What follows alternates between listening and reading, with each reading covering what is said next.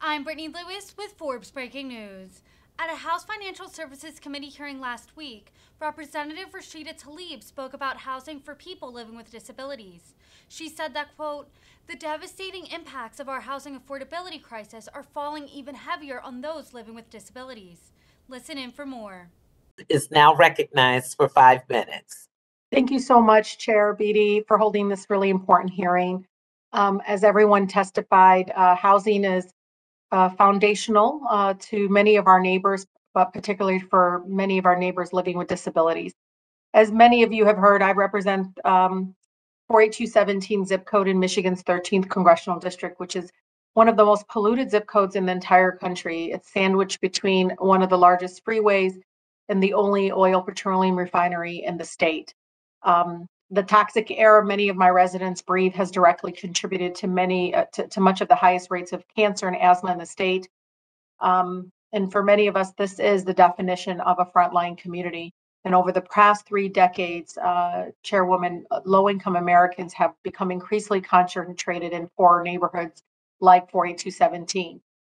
We know that individuals with disabilities experience greater levels of poverty, as we heard today, and lower levels of wealth than those without disabilities, requiring an average of an additional $17,000 per year to obtain the same standard of living for many of us.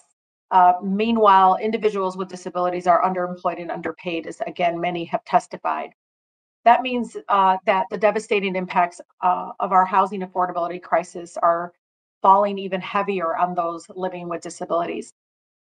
For me, environmental justice is disability justice, and economic justice is disability justice. So, Carrington, when it comes to purchasing a home, many individuals with disabilities are underbanked or credit invisible.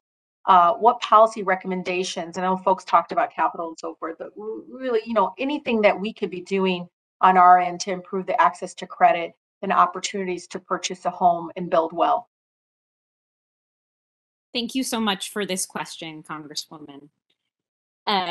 So I want to start and say that rather than just look at income or credit of the individual, can a mortgage company look at an individual's story? For example, an individual may be someone who had a full-time job with a high salary and had an accident, and now they're on SSDI. Does the mortgage company understand the person's story? SSI, SSDI is a stable income source, whether the person has a settlement agreement or other sources of down payment assistance. If the mortgage company is solely focused on employment income, getting a loan will be hard for, as we've made clear today, a disproportionate amount of people with disabilities who have other sources of income, although severely low, that may be still sufficient to help contribute to a mortgage. If an individual needs home modifications, there might be a separate grant or deferred payment loan, making the loan from the mortgage company more affordable.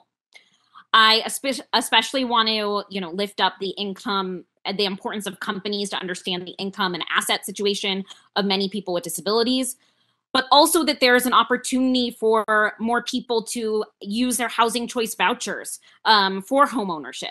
It is rare that this happens, but HUD can incentivize public housing authorities to choose to include home ownership as an option in more areas. There are also home ownership models like limited equity co-ops that provide home ownership for low-income people, including people with disabilities. And HUD should be doing more to promote these models. And the Fannie Mae and Freddie Mac should be finding ways to incentivize banks and other lenders to finance these examples. No, I appreciate, and that is so important, because much of our housing stock in my district is, valued less than $100,000, and requires, a lot of repairs to be brought to level. And one of the things that we did, and I know the chairwoman was a big supporter of this, is we introduced a small dollar mortgage bill, and to really try to push our federal government to play a bigger role, because much of the traditional banks they're not loaning because it's not profitable, not loaning to homes that are worth less than $100,000.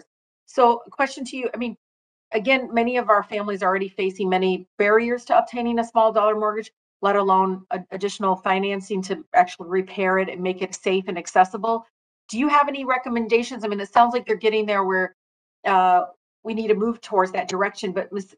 Kennington, like one of the things that I really want to look at is how do we get our government to push and allow us, because that's what they were created. FHA was created specifically for this, to push the small dollar mortgages out, and especially prioritizing those living with disabilities. Well, let me just say thank you. That, you know, there's, as the programs I mentioned before need more investment, need more prioritization, and HUD has taken leadership on increasing home ownership, but disability equity must be embedded within those solutions. And we need disabled people at the helm of HUD and other critical agencies to help make that happen. Thank you. Thank you so much. I yield. Thank you. Next, I recognize the gentlewoman from Texas, Ms. Garcia, who I'm also honored to